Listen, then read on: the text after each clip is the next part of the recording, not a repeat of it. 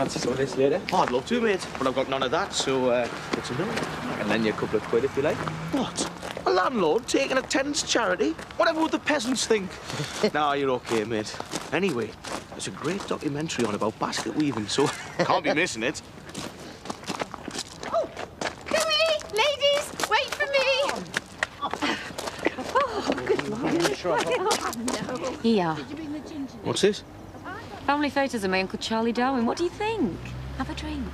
I'm not a flippin' charity case. Well, I am. But I'll catch a fiver. You're all right. Keep your brass in your pocket.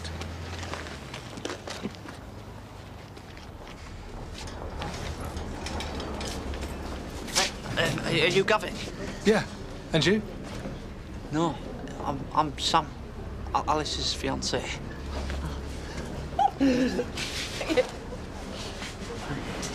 That's what you get for not going private. Oh. All right, Connie, thanks again. Hi, Jackie, all best. Oh. Right, let's get you on. Oh, yes, please. Can't wait to get home. Thought I'd come in for a quick natter break. Bit of light relief. Poor Jasmine's been given the right run around. Don't mind me. I'm away. Just forgot my mobile phone. You know what that's like when you're as popular as I am. Oh, and Nicola, I probably won't be back tonight. What am I, your mother? Going anywhere nice? Only down the road. Oh, we'll have fun. And if you do come back, try to be quiet, please. You're not the only one who lives here. So, you are my mother? Ta-ra. Can't sleep for squeaking bed springs, eh? Eh? Must be a bit weird, you know, that he's now Paul. Are you homophobic or something? No, I am not. Well, shut up about it then. Thought you wanted to waffle on about your poor little niece, Jasmine. Much rather find out what's rattled your cage. My cage is always rattled. It's common knowledge. Nothing specific then? Nope. Nothing at all? No. And you're okay with Paul and Ivan then? You're definitely all right with that? No. Ah! So you're still grounded then? Presume so. I left in a bit of a rush this morning, so I didn't ask. You have to be seen to be punishing me when Mum and Dad get home. Do you think they will? Come home? Yeah? Of course. Debbie, I've been expelled. Don't you think? Well, I've never actually been booted out of boarding school while Mummy and Daddy are digging holes in Timbuktu. Mozambique. Right continent. But in my experience, expect to be disappointed. They might just send you to another posh school. Buffy chose a creamily blended Stilton and celery soup, topped with olive croutons, and served with a piece of a hunk of fresh warm bread. You taking this seriously? Is anyone? I am. Doesn't sit easy with me, love, I must admit. I mean, even setting aside my impending visual impairment, we're lying. But a magical rabbit. Clever. Not magical. And only 9 little bit. And anyway, the money is going towards my wonderful wedding to my amazing, fantastic, sensational tiger of a man. How close am I to yakking up? Well, if you put it that way. Please, me cheeks are filling. For you, my love, the world and more.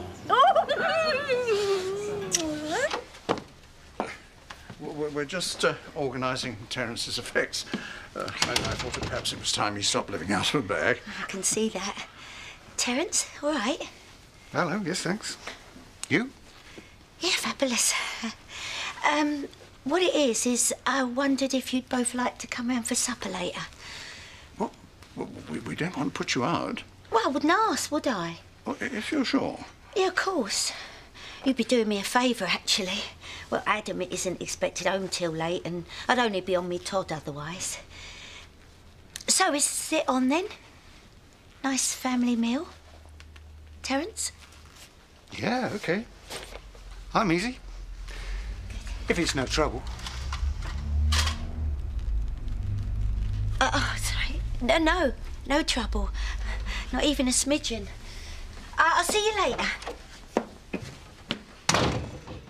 So how are we going to do this? We're going to go all the way around the houses, or am I just going to say, you fancy Ivan? See what happens. Are you off your rocker? I think I'm supposed to be saying that. Oh, Nicola. First a fishman, Then a gay bin man, whatever next? A cross-dressing chimney sweep. I'm sorry, but I'm right. I can't help it. How come you know? Do you think Simon's noticed? No, I doubt it. But the sideway glances and being awkward in his presence, I mean, it's hardly rocket science. I mean, you still do love Simon, don't you? Yeah. But I sit here and watch Ivan and Paul the way they are. And I look at me and Simon and how we are. And it drives me mad. Well, because you're not all loved up like them. I mean, it's normal, for goodness sake. I just think that should be me. I know it's stupid. No, it's not. Well, yes, it is. But it's understandable. I mean, you're looking at a couple in the first flushes of love. It's natural to compare yourself. Is it? Yeah, of course it is. Rekindle the romance, Nicola. Do what we do. Candlelit bubble bath. Soft music. Wine. Strawberries. Soapy glove. Oh, please stop. And then... You're right, though. I'll try. Soapy glove. I said. Ah, look who I bumped into, immersing yourself in cafe culture. Shall I go straight to my room, or do you want to tell me off first? That won't be necessary. Have you eaten today? Yes, at the cafe. Well, there's plenty more inside if you want it. Is there a reason why you're suddenly being nice? And is there a reason why Grandpa won't tell me what you guys were talking about last night? Why don't we go inside a bit warmer, eh? Have they been in touch? Come on in. I'm absolutely fine where I am, thank you. So, they've been in touch and...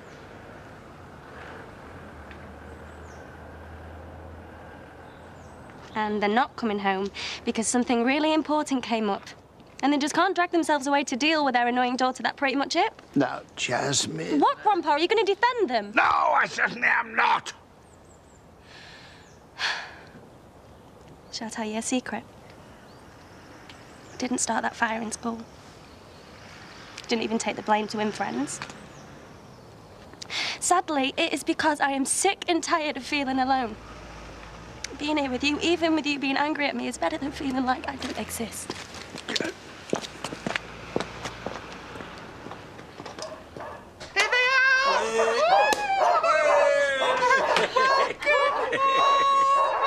Have a sip of this, love. Oh, thanks, love. I appreciate it.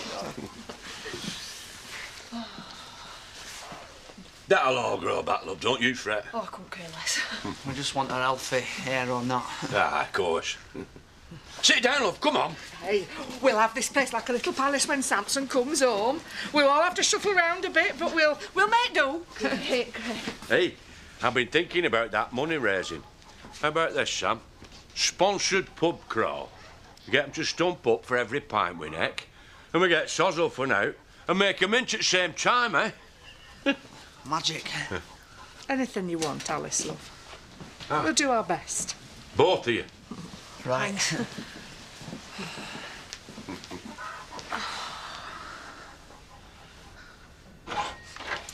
Hope you brought enough film. She's been preening herself since sunrise. Oh, shut up. Here's the starter, main course and dessert. She's done us proud.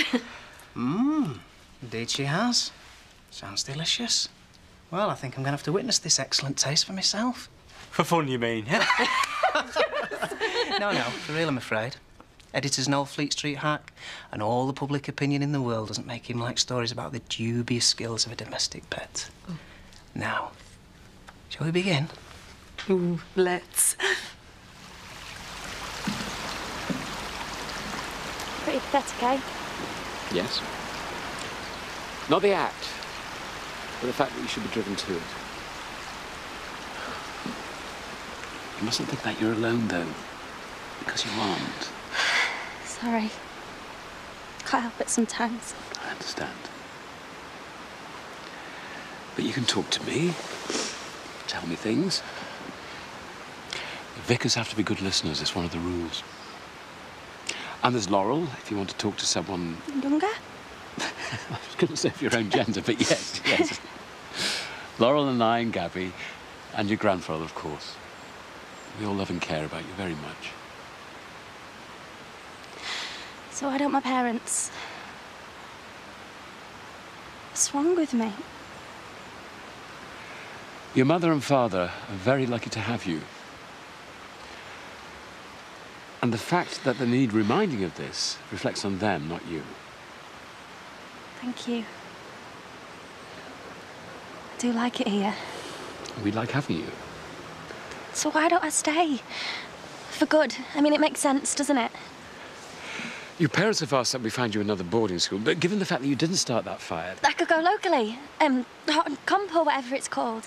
And it must be good if they've got dads walking and talking like a semi-normal human. Don't I deserve some say? You said yourself you like having me here. Jasmine, I'm afraid my hands are rather tied. Just the same as them. You don't want me cluttering your life. Well, I am so sorry to be such a burden on you all. Nice speech about loving me and wanting me. Are you sincere? Jasmine!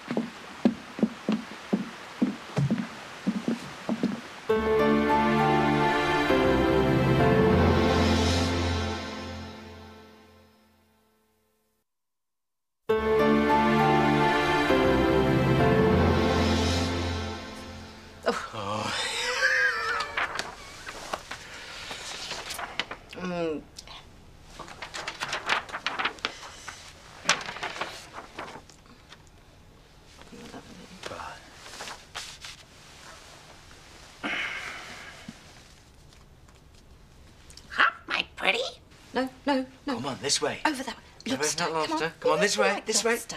Lobster's nice. That's it? Yes, go on. This way. Oh, no. Yes. Oh, no. Oh, yum. Sandwiches. How society. Can we have real butter on the bread like in fairy tales? Oh, shut up. Best of three.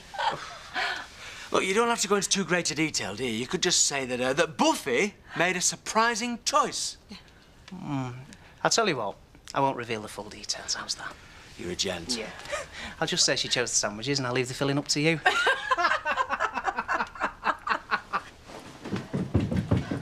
Sandy told me what happened. Where is she? I don't know. I may have been clumsy, but Jasmine had to find out sometime. Much as a lover, we're not her parents. Well, too right we're not. Couple of washouts they are. And when you married me, you didn't marry into the guardianship of an adolescent girl. I'm married into the idea of taking what comes and dealing with it together. I mean, I knew it was never going to be you, me and Gabby forever. And as far as I'm concerned, Jasmine's welcome as long as she likes. Right. There you are. Oh, very nice. Your favourite, if I'm not wrong. Is it? Oh, I thought it was chicken and spinach. Yes, I know you did, Dad. No, Daddy always hated chicken and spinach. When we were kids, he used to mash up his spinach. Shove it up my sleeve. Then he'd sneak off and toss it over next door's fence. Andy, that compost heap. Well, I must warn Bessie. We don't want green missiles raining down on the village. Hello, darling. Take a seat. Have you eaten? Do you want to join us? No, thank you. I'm fine. Well, what about a drink? But no, I've got some paperwork to do. All right. Well, I'll catch up with you later then. Well, bon appetit.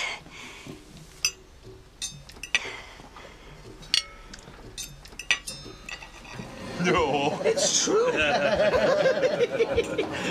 Mother! Oh, Mother's work friends type people. Come and join us for banter and merrymaking. I'll join my shoe to his head in a minute. Oh, no. You're just upset because your wedding feast's gone down the Swanee. Yeah, well, no thanks to you and that idiot reporter. Get me another drink. No, get me two. No, I'm going home. Ladies. Someone's had a few. Oh, you noticed then. And that same someone is far from finished. Well, madams, what would you like? I am in the chair. Nicola was wondering where you'd got to. Apparently you weren't coming in here because you're hard up. I changed my mind. I got a loan from the Bank of Ivan. And you know what? Not one penny of tomorrow's hangover will be paid by my darling little icicle. And that feels great. So, who wants another one? Eh?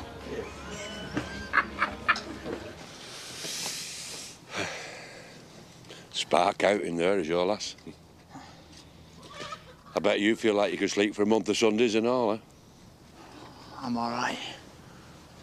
I've not had a baby and I've not got cancer. You're walking tall these days, Sammy. And I'm proud to be your dad. I'm proud to be yours. Not your dad. I mean, you know, son. Yeah.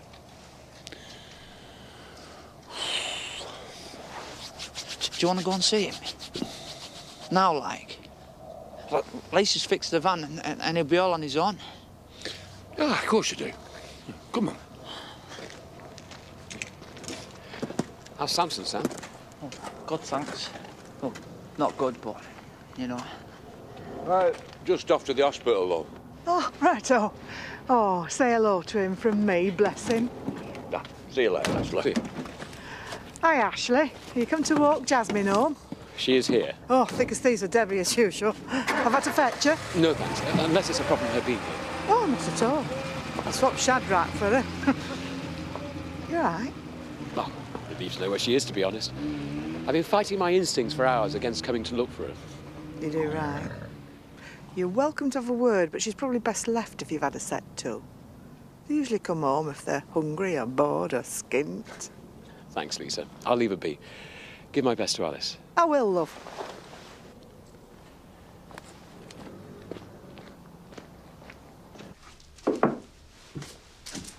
What was that about?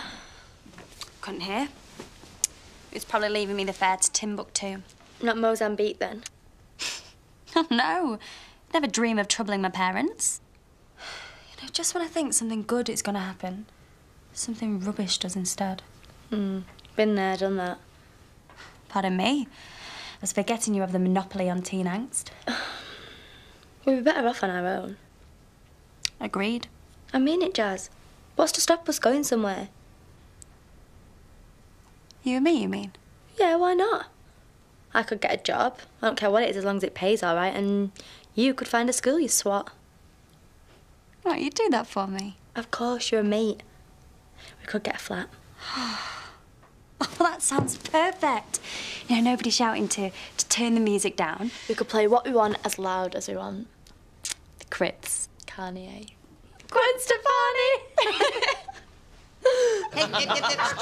I'll give you a knock in the morning. I'll try and be awake. I will. And coherent. Hey, we don't want you sewing your fingers together. No, my granddad, he used to swear by raw eggs and salty ham. Oh, your granddad had a very sick mouth. I'd see you ladies now, but I can't focus. Right, well, I better be off and all.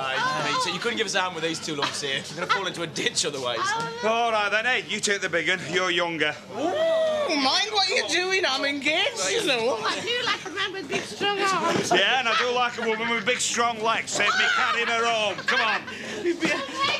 Oh, Mum. I feel a bit poorly. Come on. We're playing for England. England. Arriba de Chihuahua. With Debbie? I hardly think the Dingles can accommodate you. They won't have to. That's not what I meant. Debbie and I are going to get our own place. Hang on a minute, darling. No! I'm sorry, Grandpa, but it's obvious I'm just a nuisance to everyone. Debbie feels the same at her house, so that's what we're going to do. Jasmine, sit down and let's talk. About what? Jasmine, please. Come on.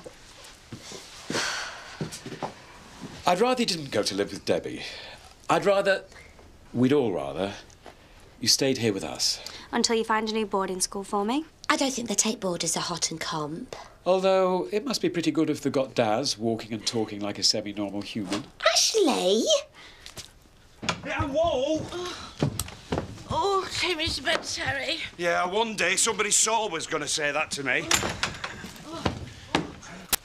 Looks like the shopping monster's returned to its lair. No. Come on, sunshine. No, I'm grand here, man. Now, maybe, but you'll be crippled tomorrow. I'm not moving. Don't make us. She'll be waiting upstairs, all claws and fangs, stuff in bags with labels on. Come on, got places to be. Huh? This time? You're purely rock and roll, you. You're like the Northumberland Mick Jagger. Fine. Well, I'll see you in the morning, Hunchback.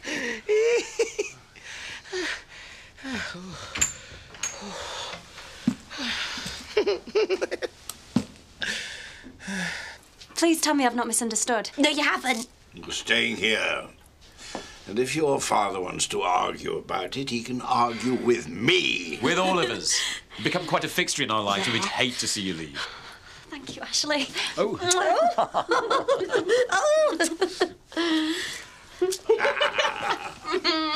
Oh, you've just made someone very happy. It was the right decision. Thank you for helping me realise it. Luke might not agree, but that's a problem for another day. Quite the extended family, aren't we? Well, a toddler, a teenager, a wayward pensioner, and, a batty wife. You do realise that peace and quiet have got on the bus and they've gone forever, don't you? Yes, I do. A good riddance.